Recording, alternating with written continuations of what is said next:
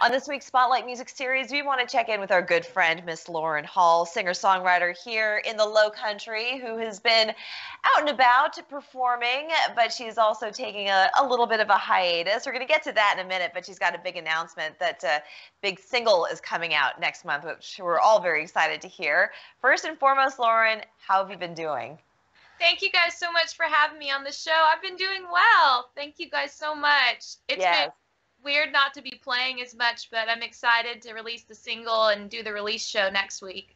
Well, I know the last time that we spoke that you were talking about what a fruitful time this was actually for you as an artist, because you got to sit down, you got to write, you got to think about your music. And so now audiences are getting ready for the release of your latest single. When is that coming out?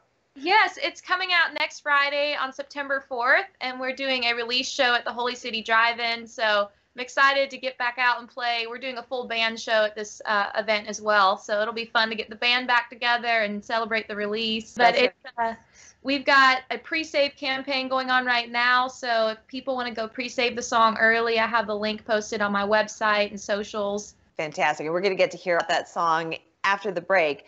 But I want to talk about the itchy feet that you and a lot of your peers had during COVID, because while it was a good incubation time, creatively speaking, you couldn't wait to get back out there and perform for audiences. But it's a little bit of a fine line that you have to walk there, because while this is what you do and you need to get out there in front of audiences to perform, you can't always count on the audiences to behave themselves. So maybe you could tell us a little bit about what it was like coming back into performing live and why you've decided to maybe slow down just a little bit during this time. Yeah, it's different for everybody with different situations, but I think as musicians, our job is to go and entertain people and help them have a good time. And I think whenever we were all kind of told, well, you can go out now, just try to social distance. Everybody just wants to go out and have a fun time because we've all been cooped up so long. So, for me, it's been hard to just find gigs that are fitting for me. And I'm trying to be safe about it, because as a vocalist, you don't want to get it. You don't want to promote people spreading it either. So it's just been a fine line of figuring out what gigs are safe and which ones maybe aren't as safe for whoever and whatever your situation is.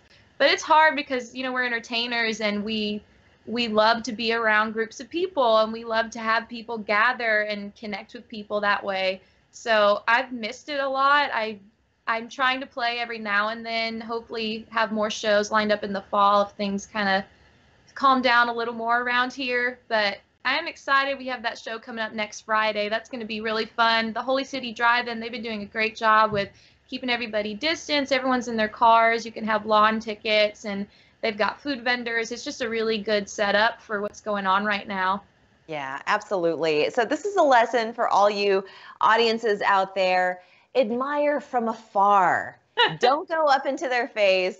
Don't say how much you love them. They can hear you from 6 feet away, if not more. we love our listeners. Just we gotta we got to keep you safe, Lauren, so that you can have more years and more music coming out. Protect the pipes, Absolutely. Absolutely. Well, I want to thank you so much, Lauren, for coming on and sharing all this wonderful news with us. So we're going to be coming up after the break with your performance. Don't go anywhere.